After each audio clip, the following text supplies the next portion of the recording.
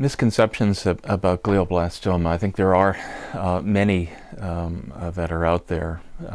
Most people, when they hear that diagnosis or hear that term, immediately think of a tumor where there's no hope or no possibility of any therapy. And with ongoing research, there actually has been a lot of advance made, and we have better therapies now thanks to that research, and improved outcomes for patients.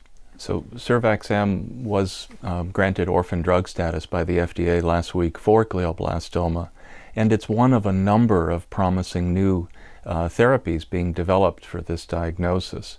As many people are aware, immunotherapy is a major focus for many cancer indications today, and showing exciting and promising results.